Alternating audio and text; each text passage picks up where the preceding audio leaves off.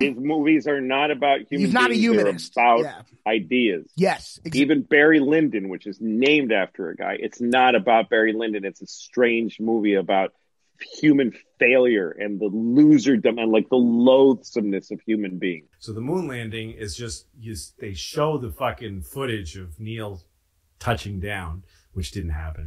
They never landed on the moon. And then they cut to Cronkite. What's his name? It was your boy. That was Kubrick, dude. He did the moon landing. Kubrick did the yeah. That's why they gave him all the lenses. Yeah, he used the lenses for Barry Lyndon. It's true.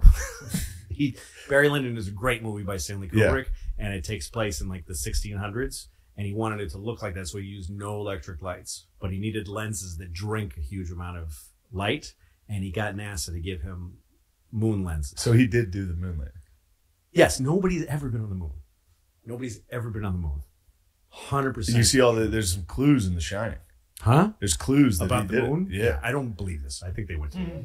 It's what he does. Yeah. I mean, you can watch every Kubrick movie has these dialogues, like in Barry Lyndon, you know, Mr. Lyndon, he has fired his shot.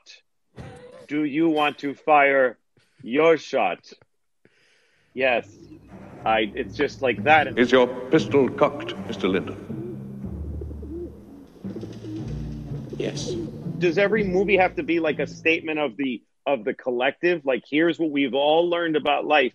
A movie from someone who's myopic or shallow or backwards is more interesting. I don't want to watch anything by somebody who's kind of like caught up on, you know, where shit's at right now. That's nowhere. He took his incredible skills to a very strange place in the human brain.